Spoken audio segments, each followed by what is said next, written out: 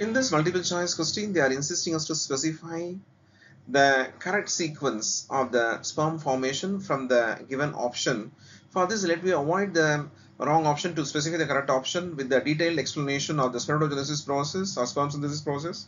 In this picture, we are illustrating spermatogonium or sperm mother cell is responsible for making the primary spermatocyte, which is the first event after undergoing mitosis process.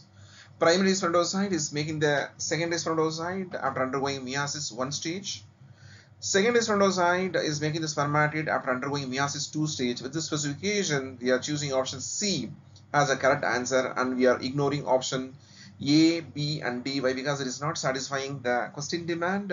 What are the points we told with this pictorial representation? We are giving again back as a point-wise narration to have a detailed notes for future reference. Spermatogonium or immature male germ cell divide and proliferates by mitosis in the testes.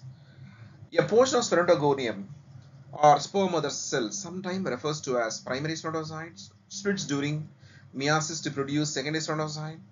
Though a process known as spermiogenesis, the secondary spermatocyte divide again during second meiosis to create spermatid, which eventually develops into spermatozoa or sperm. With the specification, we are choosing option C as a correct answer to secure 4 mark